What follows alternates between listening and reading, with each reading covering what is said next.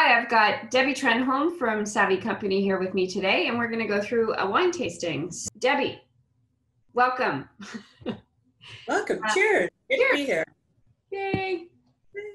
Look at that, branded cups and glasses and everything. Okay, let's go through this wine tasting. So tell us walk us through a wine tasting that you would go through with your customers to tell us what we're looking for in wines. Sure. Well, when I'm asked about wine tasting, I say it's as easy as eyes, nose, and mouth. And you do it in that order, no matter how tipsy you might get, still will remember the order of wine. So I often will talk about the color of the wine, and you and I are drinking different types of wine. So asking you about what color does it remind you of? Not necessarily what color do you think it is, but what does it remind you of? So if you have a piece of white paper, there's even an envelope on my desk. You look at the wine up against the white paper, and if you were in a restaurant, you would be looking at the wine against a tablecloth, right? So what color does that remind you of? And it doesn't show very well for me, but certainly Mine shows good. Be my Vanna White. I'll be your Vanna White. Yes. So obviously it's a pink, and what color of pink is it? Light? Is it dark pink? There's no right or wrong answer. It's what does your eye capture? But the most important thing is, does it look inviting? Does it look good? Or does it look a little murky? Or does it look a little cloudy? Or cloudy or something, yeah. To be cloudy, and that's called natural wines and unfiltered. But this one, and what you have, is quite appealing, and you're curious as to what it tastes like and what does it smell like. So then you go from the eyes to the nose. You grab a glass. These are tasting glasses. You take it by the stem rather than put fingerprints all over the bowl of the glass. Have you seen them holding on to the base? I mean, that's how I was taught. Whatever you're comfortable with. If you want to, you could do it on top of a surface, like on top of a table or something. Or you like that. Sort of see me on my desk. Here's a tricky for those of us who do this all the time. Can you swirl both ways? Clockwise and counterclockwise. Can you? Try it. No. With my right hand? I can do it this way?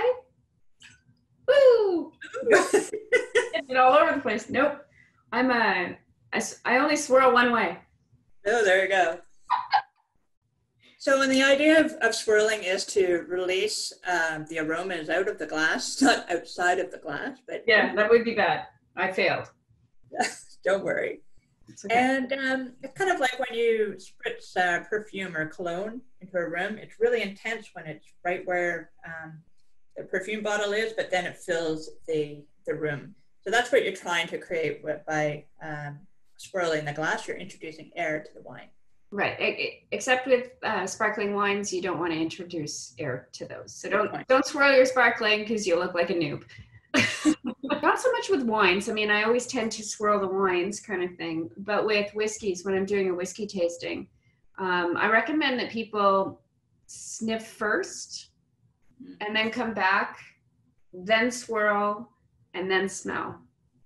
And when you're doing the first sniff, or even after the swirling sniff, I mean, obviously with whiskeys, you don't want to stick your nostril right in the glass because it will burn everything, every little ciliary in your nose, it will burn off kind of thing, or at least it will feel like it's doing that.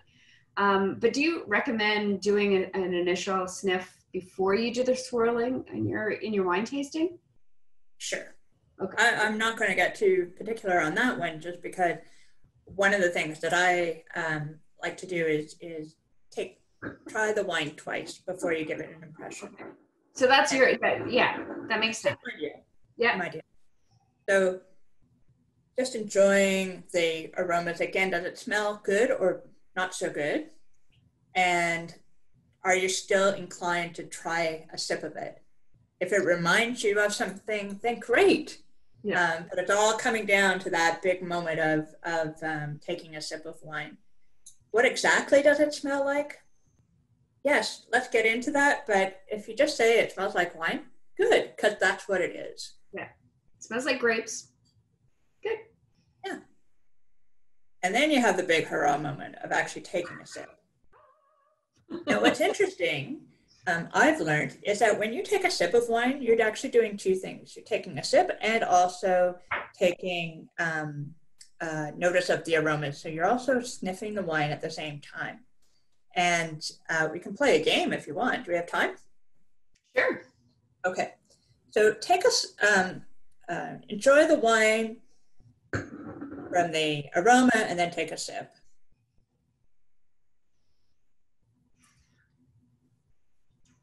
What does your wine remind you of?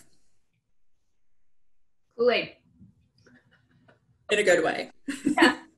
In a good way. Adult Kool-Aid, yes. Adult Kool-Aid. Okay, now. Remind me of adult Kool-Aid, yes. Okay. So now, this is always good for video, take a sip, but you're going to hold your nose. Okay. Okay, go. I want to watch you.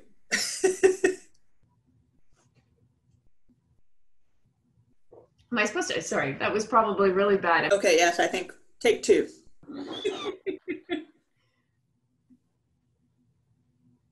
And here we go. Oh, it's so hard to, my ears all plugged up. Yeah, I didn't like it as much. There you go. Yep. So interesting is that when we're actually taking a sip, we're also enjoying the aromas, which enhance the overall flavor. So if your glass is full of aromas just floating there, yeah, you'll enjoy the wine even more so. So all the more reason to swirl.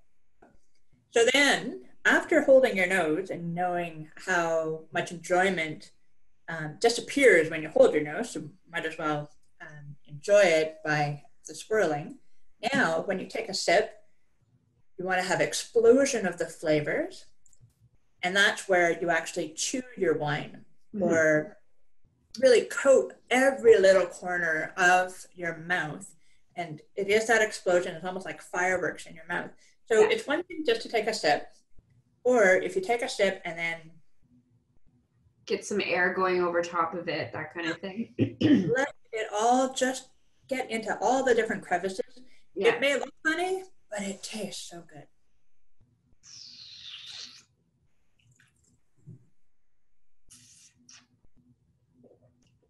It's like, oh, that's good. I find when I do that, a lot of the alcohol comes out of the wine. Like I get the hints and the explosion of flavor, but the after effect is I taste a lot more of the alcohol in the wine. And I know that that there may be more because I'm female than not, from the scientific side of things. From the chemistry side of things, we just have a little bit more taste buds and everything, and therefore we can recognize alcohol more so than when I smelled it. Like I couldn't smell the alcohol in here, but when I feel it in my mouth and you know, bring it all around, then there's that hint of alcohol in there that I notice. Nice. So then when it's too alcoholic or the taste is just not pleasing, that's when you dive for the cheese board. That's when your food is so important. Yeah. Because what happens is the food actually coats the inside of your mouth with whatever butter or protein or fat that you might have in the food. That's when it coats the inside of the mouth so that the next step that you have, it softens the blow. Yeah. And so the alcohol or the acidity or the tannins, depending on what kind of wine it is, changes the overall flavor and the taste, and hopefully it makes it better. Excellent. Okay, so now maybe we can do a little bit of a quick fire. I'll ask you a question, you answer it. So all right, I'm ready. In going with the whole, you know, wine tasting theme, how many flavor receptors do you have on your tongue? There's 5. Name them. Oh, I always forget the 5th one. Okay, so there's sweet, sour, bitter, salty. Umami. Umami, thank you. Okay, recommend. I have a ton of friends that only drink red wine.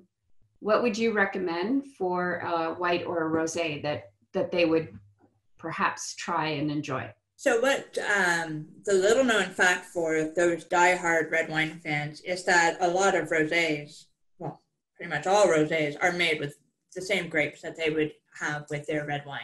So they can't necessarily be expecting it to taste the same because it uses the same types of grapes. They may have been growing in the same area of the vineyard, but I've learned over the years is that in this time of year, a winemaker, so in the springtime, the winemaker will decide whether or not they are going to make rosé or red wine with that particular part of their vineyard. So it's growing for rosés or growing to be for reds. Oh, I didn't know that. Picked and then decided. Now, I'm sure there are some winemakers who will pick and then decide based on whatever their growing conditions are, but those who are diehard and always want to make a interesting rosé will grow the grapes for rosé. Rosé wines, I love them. I do too. I do. And what's really neat is the artistry or the talent of a winemaker can show through in a rosé, because it doesn't have to be made with a certain recipe or in a certain specific way, so that your diehard red wine fans are not picking up a bottle of wine saying, oh, this is the red wine I like because I know it always going to taste the same time after time. Rosé is where the winemaker gets to play. It's hard to transition to white wine, but if you give white wine a try, you may actually find you like it. And there's all kinds of different grape varieties. And it's actually harder, according to a lot of winemakers I've talked to, it's harder to make a good red wine than it is to make a good red. No, let me say that again. That's my pause. I've talked to a bunch of winemakers and they've actually told me that it's harder to make a good white wine than it is to make a good red wine. Oh, I would 100% agree with that. Although I do have a mantra that every wine is drinkable, but if it's white and it's not just at ice, you'll still be able to drink it. Ice and fruit juice, make it sangria, yay! Okay, so a diehard white wine drinker, is there a red wine that you would introduce them to or suggest that they start with to introduce them to red wines? I would certainly suggest that you try a Gamay or a Pinot Noir. You start baby steps. Now, Pinot Noir is considered the pinnacle of winemaking. So you're going to start with the really good stuff in order to enter into the red wine world. We don't want to start them with the good stuff. They can't afford it. No, they can't. Pinots can be really, really expensive. So I agree with you 100%. I've introduced the Brouilly, I don't know how to, Brouilly, Brouilly, Brouilly, Gamay, which is like a Beaujolais, except it's a single varietal kind of thing. Next question, what's the perfect temperature for serving a rosé? Perfect temperature for a rosé is 20 to 30 minutes in the fridge. And if you are going to put it in an ice bucket, make sure that the ice is watered down. Yeah. Because otherwise you're just chilling certain parts wherever the ice cube is hitting the bottle. Yeah. But if you have half and half ice to water, your wine, whether it's rosé or red or sparkling, will actually chill a lot faster, believe it or not, than just ice cubes on a bottle.